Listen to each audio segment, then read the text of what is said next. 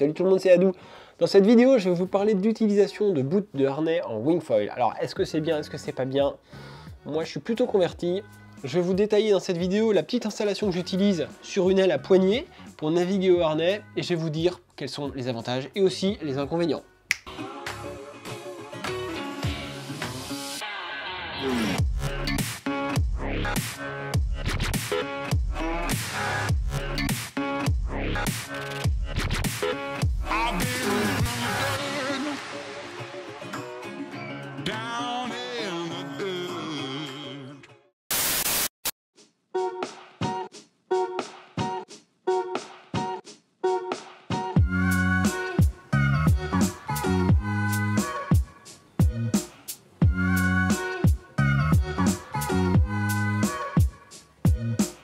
En fait, ce que j'ai utilisé pour fixer les bouts, c'est juste des bouts d'Akain Vario.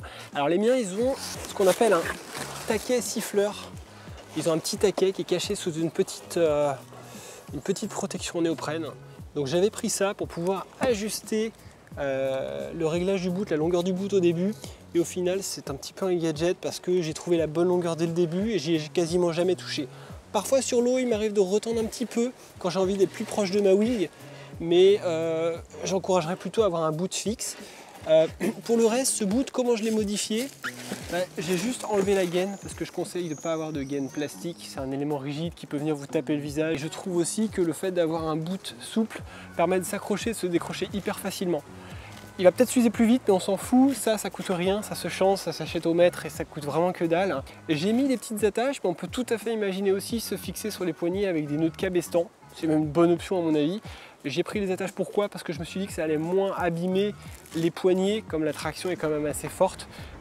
Donc j'ai privilégié ça plutôt qu'un bout un peu fin qui aurait peut-être à terme cisaillé ou créé un peu d'abrasion au niveau du revêtement intérieur des poignets.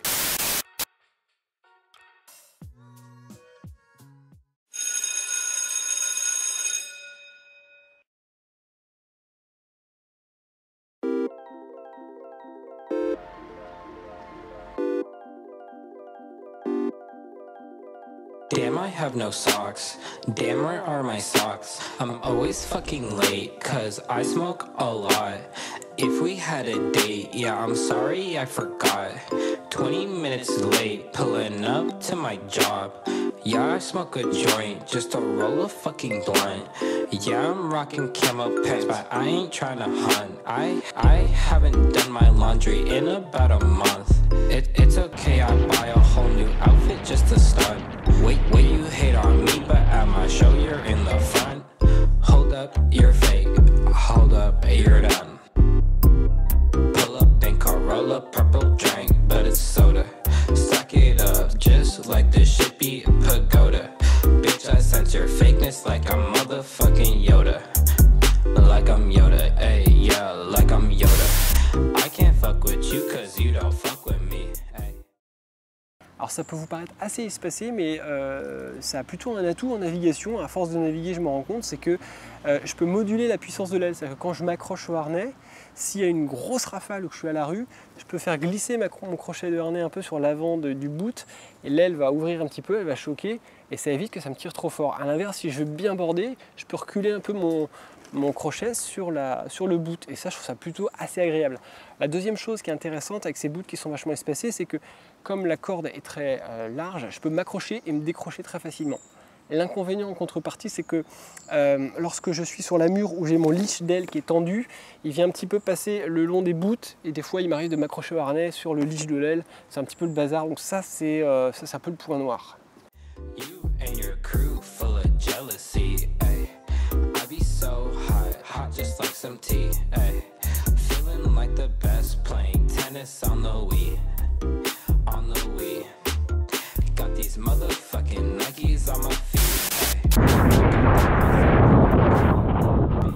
Quand t'es taquet mémé dans les rails là, si tu te prends un banc de mulet, bah là tu chies dans tes culottes quoi. Alors faut faire gaffe, il y a une claque, qu'elle embarque pas l'aile vers le bas. Mais globalement ça marche bien quoi.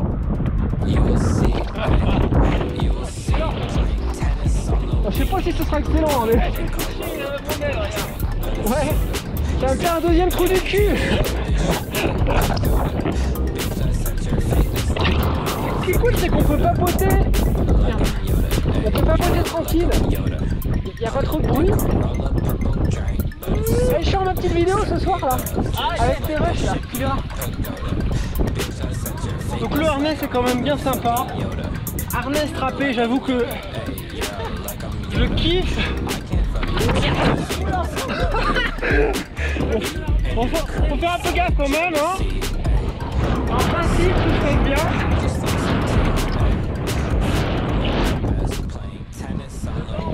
Les petits gars, donc là, il y a de la swing, hein.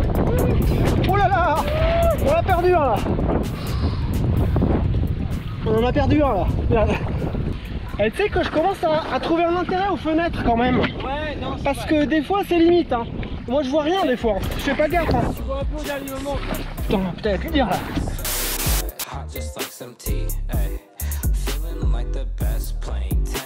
Il faut faire le plus simple possible. Si vous avez juste un bout avec 2 nœuds de cabestan, c'est vraiment l'idéal. Et si vous utilisez un bout, enlevez la gaine, enlevez tout ce qui est taquet. S'il y a du taquet, coinceur, siffleur, les bouts variables ne sont pas forcément une bonne option, même si moi c'est ce que j'ai fait au départ. Un bête bout assez épais, c'est du diamètre 5 mm, ça fait largement l'affaire. Ce qui est génial, c'est que en navigation, ça gêne pas vraiment, sauf sur le côté où ton leash d'aile va être tendu, comme je le disais. Et si tu as des bouts longs comme les miens, ça peut interférer un peu, mais sinon, ça t'empêche pas de naviguer. Si tu veux naviguer déhooké, pas au harnais, ça le fait tout à fait. Contrairement au windsurf où quand tu navigues, tu es tout le temps au harnais, en wing, quand le vent est un peu léger, des fois je me décroche. J'ai un pumping qui est plus efficace quand je suis pas au harnais. Et aussi dans les vagues, évidemment, tu vas te décrocher, tu peux te raccrocher quand ça devient plat et que tu veux réaccélérer. Mais c'est une aide plus qu'un système que tu vas utiliser continuellement comme en windsurf. En ligne droite, des fois j'ai plaisir à être un peu libre, à vouloir avoir ma wing dans les mains. Donc c'est plus une assistance qu'une nécessité tout au long de ta session. You will see. Playing tennis on the Wii. Watch me fucking get it. You will see, ay. You will see. Playing tennis on the Wii. Pull up, then Corolla, purple drink, but it's soda. Stack it up, just let this shit be a pagoda. Bitch, I sense your fakeness like a motherfucking Yoda. Alors pour ceux qui se demandent, j'aurais pu caler mes attaches de harnais là, au milieu, mais j'aurais eu un bout un petit peu plus statique, peut-être moins gênant pour le leash de l'aile quand il croise, mais en revanche j'aurais pas eu cet effet, cette possibilité de coulisser un peu sur le bout pour ajuster un peu la puissance que j'ai envie d'avoir dans l'aile. Je l'ai fait un peu au hasard au début, j'ai juste voulu équilibrer l'aile et tout en gardant un accès à mes mains, pour mes mains sur les poignets sans être gêné par les attaches de harnais. Et l'avantage c'est que ça me permet de m'attacher et me détacher très facilement. Et la deuxième chose c'est qu'en fait j'ai un bout de harnais sur lequel je peux coulisser, un petit peu comme en windsurf. Quand on débute, souvent on a les attaches assez espacées sur le wishbone et à mesure qu'on progresse on finit par coller les attaches. Et le fait d'avoir les attaches espacées, quand il y a une grosse claque qui arrive, quand je suis au harnais, je glisse un peu le crochet du harnais vers l'avant, ça permet de border l'aile plus sur l'avant. Et elle choque un peu, elle ouvre un peu, ça évacue un peu le surplus de pression que j'ai dans l'aile. Et comme ça, moi, je suis tranquille, je continue à naviguer, ça me tire pas trop sur la ganache et je continue à cruiser tranquillement. Pull up then Corolla, purple drink, but it's soda. Stack it up, just like the shippy pagoda. Bitch, I sense your fakeness like I'm motherfucking Yoda. Like I'm Yoda, ayy, yeah, like I'm Yoda. I can't fuck with you cause you don't fuck with me, ayy. You and your crew full of jealousy, ayy. I be so hot just like some tea, ayy. Feeling like the best, playing tennis on the Wii.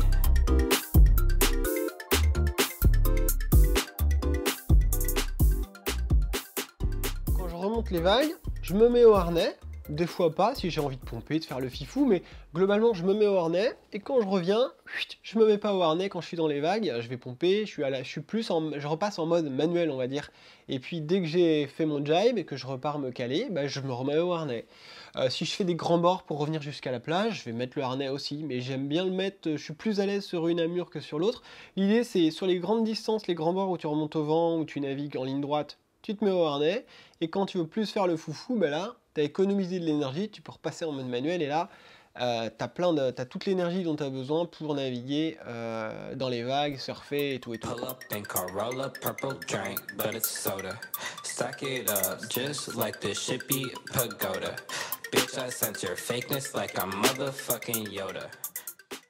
Si tu débutes déjà, tu oublies, c'est des coups à bousiller ta planche si tu tombes avec la boucle de harnais sur le flotteur. Au water start, c'est vrai qu'il faut avoir en tête que quand tu remontes sur la planche, tu as la boucle, donc ça, c'est quelque chose que tu as du mal à appréhender si tu débutes, tu as d'autres paramètres à gérer, donc pour les débutants, oublie. Pour des gens qui viennent du kite, qui ont l'habitude du harnais, ça peut déjà être mieux, mais en kite, l'utilisation du harnais n'est pas aussi proche de la wing que pour des gens qui viennent du windsurf. Parce qu'en kite, on a un chicken loop, il y a une forme d'élasticité avec la barre et t'as pas cette traction directe et t'as pas le même ressenti, t'as pas le fait de te décrocher et te raccrocher aussi fréquemment que tu le fais en windsurf. Donc pour moi, c'est vraiment un truc qui va attirer les windsurfers ou les gens qui commencent à bien naviguer en wing, mais les gens qui sont en windsurf ont déjà un harnais, ils ont déjà des bouts de harnais qu'ils vont pouvoir réutiliser pour faire cette bidouille et ils vont retrouver vraiment le feeling windsurf, wingfoil avec le harnais. Personnellement, quand je suis dans mes straps au harnais, j'ai vraiment l'impression de faire du wingfoil, mais j'ai la maniabilité, la jouabilité du flotteur en plus, que je trouve pas du tout dans le wingfoil, notamment dans les vagues.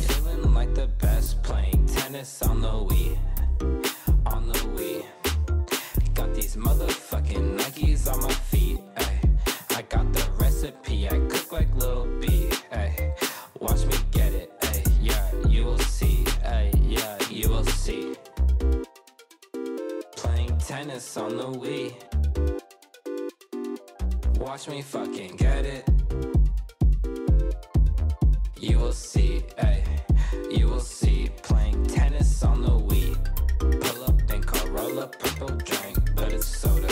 Stack it up just like the shit be a pagoda. Bitch, I sense your fakeness like I'm motherfucking Yoda. Like I'm Yoda, ay, yeah, like I'm Yoda.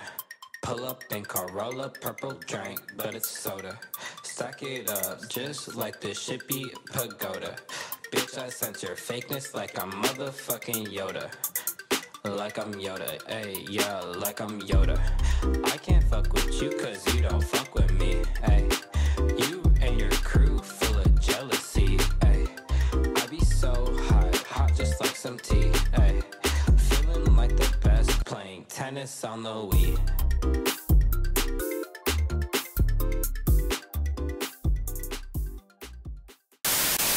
Alors c'est vrai qu'en wing il y a des petits débats, footstrap, pas de footstrap, bout de harnais, pas de bout de harnais. En tout cas, moi je suis vraiment convaincu, ça marche super bien, c'est une aide. Certes, il y a le côté chiant de la boucle de harnais qui va devoir nécessiter un peu de précaution pour pas bousiller la planche quand tu tombes. Mais moi j'ai pas eu de soucis pour le moment. Et ça te soulage vraiment, ça te permet d'économiser vraiment de l'énergie pendant la session quand tu es en ligne droite, quand il ne va rien se passer. Donc tu économises de l'énergie que tu peux mieux redépenser après quand tu vas surfer ou devoir t'activer pour faire des choses qui sont vraiment fun. Et en ça, j'y vois un réel intérêt. Après, dans une optique de pure cruising l'été, quand le plan d'eau est complètement plat, ça va être super sympa également. C'est ce qui va te permettre, je pense, d'allonger tes sessions. J'ai des copains qui passent plus de 3 heures sur l'eau, à main nue.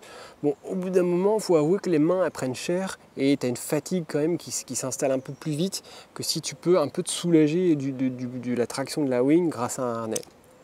Voilà, c'est juste mon avis. Si vous faites le test, revenez en commentaire le dire et dire ce que vous en pensez. Si vous avez fait des petites découvertes, partagez avec nous, ce serait cool. Restez connectés, abonnez-vous à la chaîne et cliquez sur la petite cloche pour avoir les news des prochaines vidéos. Et puis je vous dis à bientôt.